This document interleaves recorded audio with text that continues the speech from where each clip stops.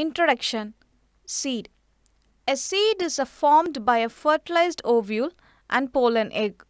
It contains reserved food and protective coat. When the seed is sown in soil or kept in soaked wet cotton, a new plant appears from the embryo. Monocot seed. The seed having only one cotyledon is called monocot seed. For example, maize and wheat seed. Dicot seed. The seed having two cotyledons is called dicot seed. For example, gram and bean seed. Real-time example. To study the different parts of an embryo of a dicot seed is helpful to knowing about seed, seed formation, food in seed, embryo, cotyledons, epicotyl, hypocotyl, nutrients for embryo and seed coat. Apparatus required.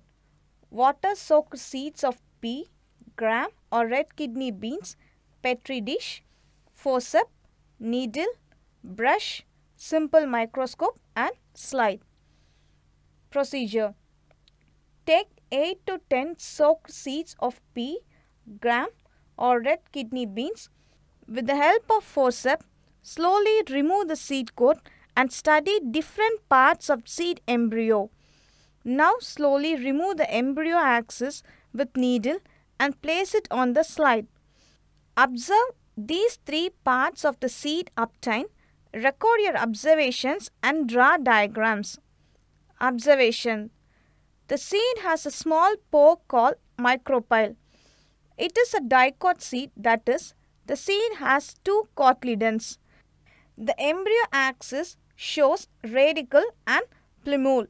The radicle is future root and the plumule is future shoot. The food is stored in cotyledons.